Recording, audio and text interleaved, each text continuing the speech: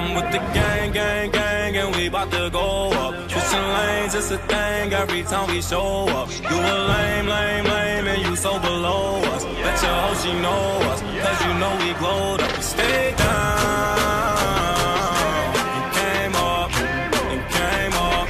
we stayed down. What is up, guys? Today we'll be reviewing or seeing the NASCAR haul I got. We will open this car, but not the Alex Bowman. I've been wanting this scheme in this car for so long now. Finally got it. Finally found it. $2, $3 wasn't a bad deal.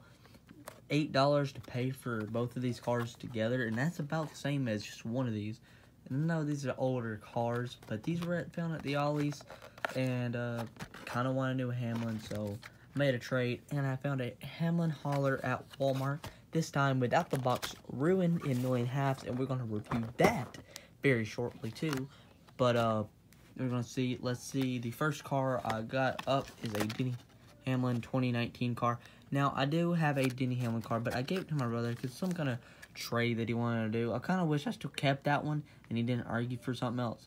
But he got a new car and his sucks. So let's open this diecast up.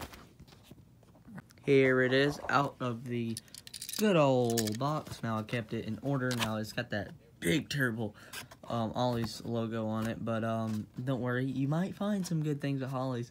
Might be older cars, but you find some cars that practically don't have. Now they had a lot of William Byron 2019 ones, and my brother picked up one of those, William Byron Liberty University. You know I already have that car. Most of you that stick around for stop motions.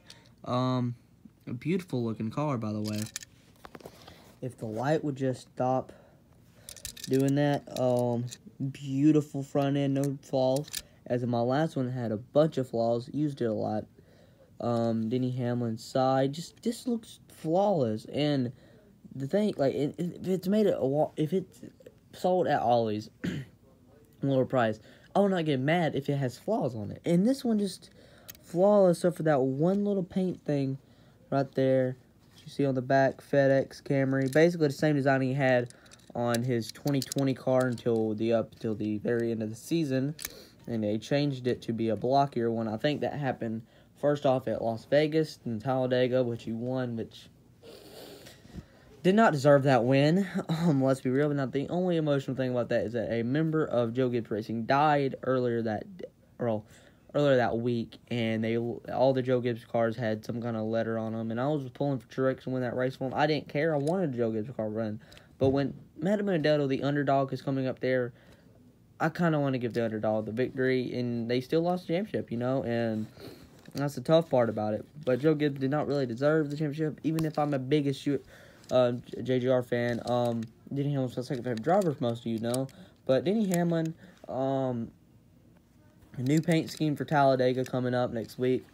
Hertz Motor Speedway race, it's getting posted, and I think tonight I'll work on the editing after I get this video. This video is probably going to take like 10-20 minutes to edit.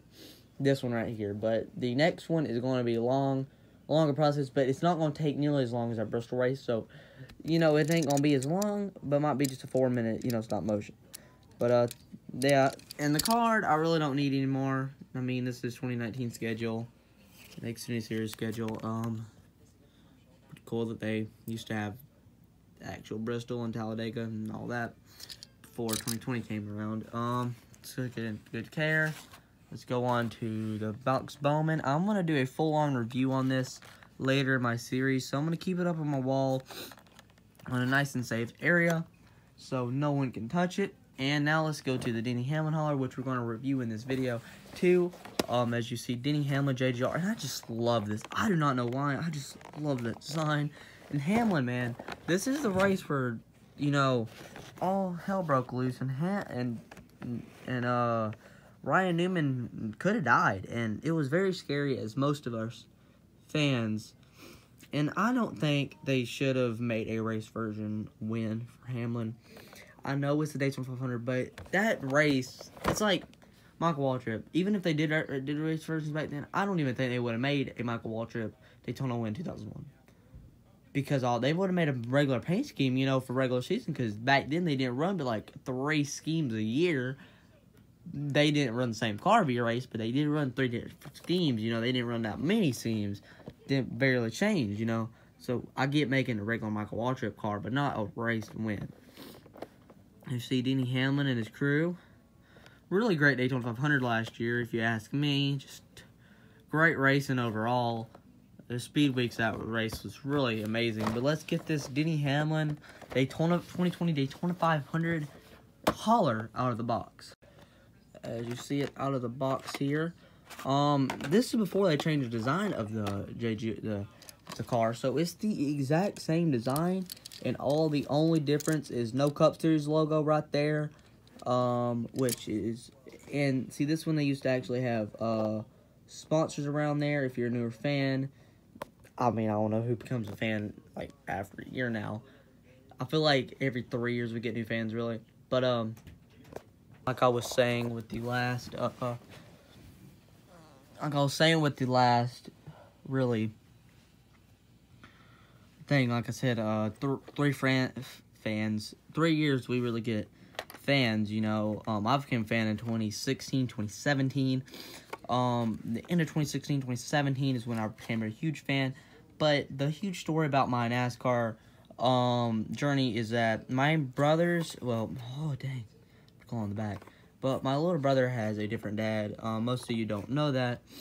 His dad died. It's a whole story. I'm not going to get that on my YouTube. I want this place to be happy, and I don't want to bitch about my very shitty life. But basically, his dad really loved NASCAR, and I had a few cars growing up. I done mentioned. Oh dang. Jeez, I can barely hear. Yeah, you know when you yawn and sometimes you can't hear. But basically I had a bunch of cars, and they were still in packages. They were older ones, and I opened them all, played with them. And then Travis was born, my brother, and then his dad died earlier that year before he was born. And then I knew about NASCAR existing, but I didn't know, because you're a little kid, you don't care about seeing 3 hours of cars going in ovals. Now, I'm not trying to make fun of a sport. I love it. But to do then, a lot of laps. Like, you want to see the win or the crash. You want to see the crashes and the win. You don't want to see anything else. You know, let's be real. And I knew about it, but I did watch a few races before that, but not full races. Like 2014, I watched Daytona 500. I watched a few races like 2012. Daytona 500 kind of sticks out a little bit. Around 2014, 2015 is when I started knowing about it, but I knew about Dale Jr., like Denny Hamlin, Kyle Busch, those drivers, but I didn't know about Truex, my favorite driver. But I always pulled for the 56 Napa Blue or the Bass Pro Shop cars when I was little, five star. And I've been a Truex fan when he was 56. I would always pull for him, but I didn't know his name, you know. And he always crashed and lost and everything. But when I went to 2016, I always pulled Bass Pro Shop or Napa cars. Still do now. And Chase Elliott, I'm a fan of him, but I'm not a diehard fan. I'm not more of Truex is way more than any of my other favorite drivers, you know. And what I'm trying to say here is that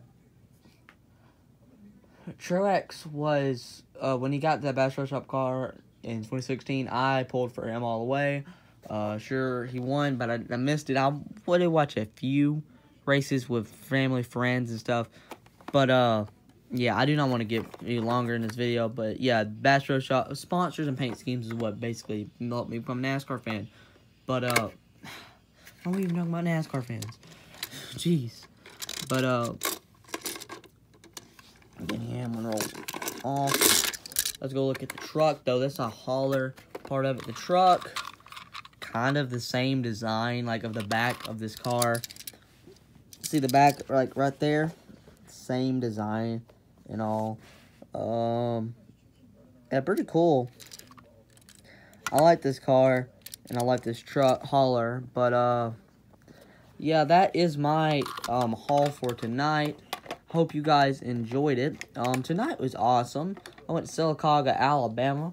They have Ollie's there. The Walmart was pretty bad.